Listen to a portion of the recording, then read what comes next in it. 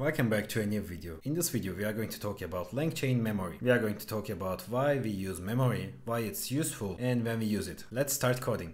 So I'm in VS Code right now. You can use any code that you want. It's completely up to you. You can use PyCharm, Google Colab, Spider, anything that you want. Like, it doesn't matter. And how I'm going to start is I'm going to close this welcome screen.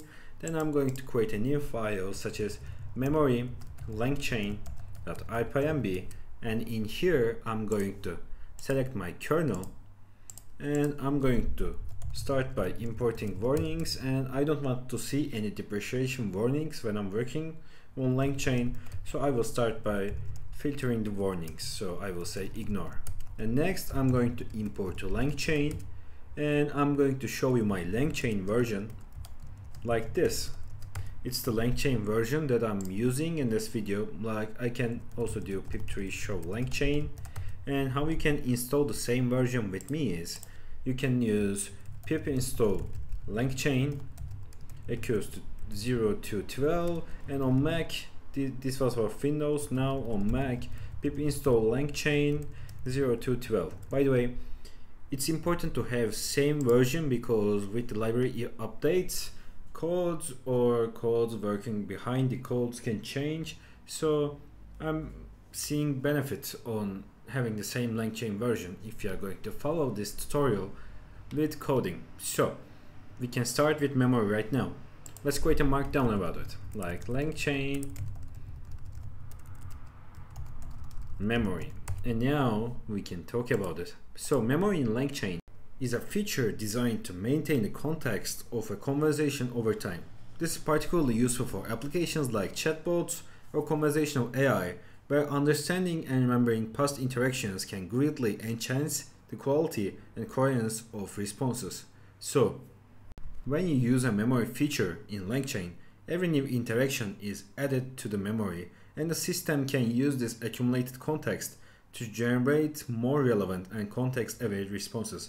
Like, if you say A and then, like, for example, if you say A then say what did I say, the LangChain is going to remember this A and it's going to respond you with A. So we can start with coding right now.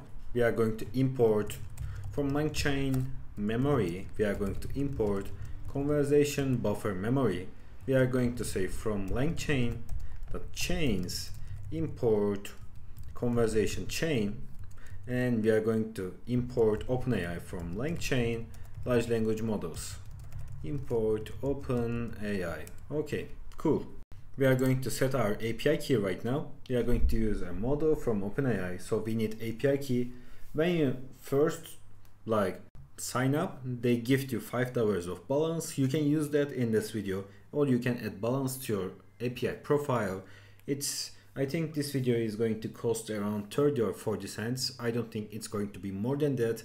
And you can use your free $5 for this when you create account. You just need to type OpenAI API Playground to the Google, and it's going to navigate you to the OpenAI API Playground website, and you can create your API key for free on there. So I'm going to set mine, like I will say import OS, which stands for operating system, and I'm going to set it as environment variable like OS environ, and OpenAI API key is going to the API key that I'm going to give in here. It starts with SK, but I'm not going to give you mine. I'm going to paste mine, delete. Then after that I'm going to start recording when I run the cell. So after doing this step, we can work with OpenAI models. And now my API key is ready. So we are going to continue with initializing the OpenAI large language model. For that, we are going to save something like large language model, and we are going to use this one over here. We will say OpenAI, and we are going to add parentheses to it for initializing. Also, I see that my warnings are not filtered, so I'm not going to reset the notebook, and I'm going to make this run again. And now I'm not going to get depreciation warning. Okay, great. So now we are going to set up the memory. So we are going to create an instance of conversation buffer memory. Like, memory is going to be conversation buffer memory. And next we are going to create the conversation chain. So this is the core component that ties together the large language model and the memory. So this chain will process the input stored in memory and generate responses using the large language model. So we will say conversation, and it's going to be conversation chain. I'm curious if we imported that. Actually we didn't, so I'm going to fix that in here. It needs to be conversation chain like this, and now we are going to have that in here. Like we can test it, like yes, we have that. I'm going to say large language model, and memory is going to be memory we have. So our chain is ready right now. Okay, let's test our memory. We can say user input and hello, please ask me a basic math question, and I'm going to say response is going to be conversation, and we are going to run our chain right now after completing our setup. Now everything is ready to go. User input. Now we gave our prompt to chain, and I will say response. So it says sure, what is 5 plus 7? So we are going to test if it's remembering the question it asked. Like we are going to say user input, and this time it's going to be, I think it is 12. Is it correct? And if it remembers what it's told us, and if it has memory, then it's going to say yes, it's true. Let's test out. Our new response is going to be on conversation.run, and we are going to use user input. Then we can print the response we got. Yes, it remembers, so it's working correctly and perfectly. So let's read it. Yes, that's correct. Did you know that 5 and 7 are both prime numbers? A prime number is a number that is only divisible by 1 and itself. And when you add them together, you get the next prime number, which is 12. Oh, I'm not sure the information is correct on there, but as we can see, our main goal was creating a memory, and it remembers what we told correctly. Like you can say, you ask me a basic math question, it asked, then you say the answer is this, and if it wasn't remembering, then it was going to say what's 12 or something like that. Why you say me 12, what's 12? And now when we give I think it is 12, it says yes, that's correct, which means that it's remembering the conversation we have, and we can continue this conversation. Like I will say user input, and it's going to be, are you sure you know prime numbers? And I will say, please define what is prime number and give the first 10 prime numbers from 0. And then I will say response is going to be conversation.run, and I will give user input like this, and I'm going to print the response out like this. Yes, I am sure I know prime numbers. A prime number is a positive integer that has exactly 2 divisors, 1 and itself. The first 10 prime numbers are 2, 3, 5, 7, 11, 13, 17, 19, 23, and 29. So this time it didn't give 12, but in here it gave 12 as prime number. So I think conversation is working perfectly, and it gave prime numbers here correctly, but there was a mistake, a little bit mistake about the language model, but it doesn't matter. I already know some language models struggle on doing basic math. So it's remembering and it's working perfectly, but I want to keep testing that. So we have some stuff in the memory of our chain right now, and let's say that we want to start again, like you want to talk about another thing. So I will say memory.clear, and now it clears the memory, so it's not going to remember anything we give, and we can start from 0. Like now I'm going to test out another thing like user input, and it's going to be like, please give me 4 sentences about Turkey and tourism, or let's say Turkey country.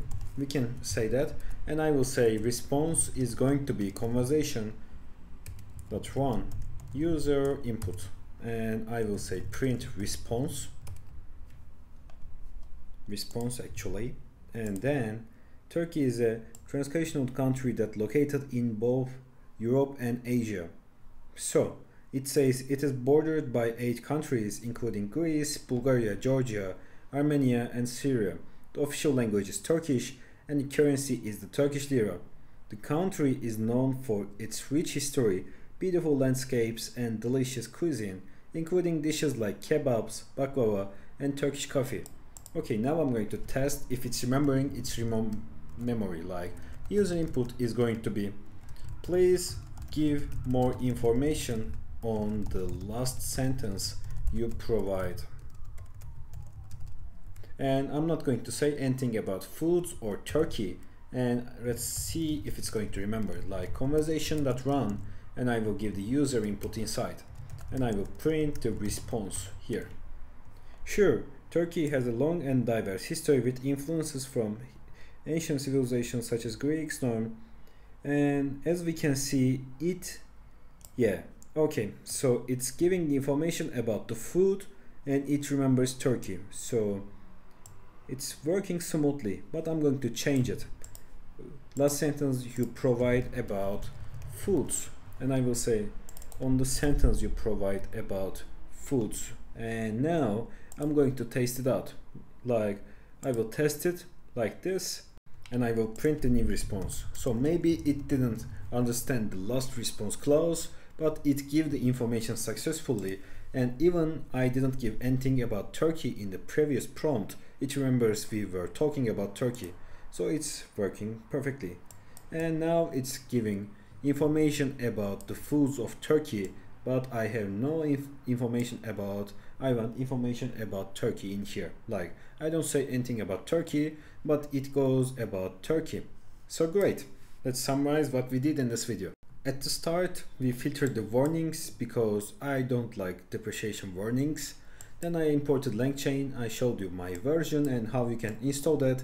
Then we talked about memory. We imported conversation buffer memory, conversation chain and OpenAI from LangChain. And then we set our API key. We initialized the large language model we have and the conversation buffer memory. Then we created our chain and tested it like running the chain. And then we see that it's remembering our examples. Like if I say something in the next prompt, it remembers what I said at the first place. And then we used memory.clear for remembering the thing that we can clear history of the large language model chain, and we deleted its history memory. Then we go over another topic and we see that it's working perfectly and it's remembering what we say and what it said in the last response. Great, that was all for this video. Thanks for watching. Thanks for watching this tutorial on LangChain memory. I have a playlist about AI and LangChain tutorials. You can check that playlist from the cards of this video. I'm sharing new data science videos every week. You can subscribe to my channel for more videos like this. Have a great day.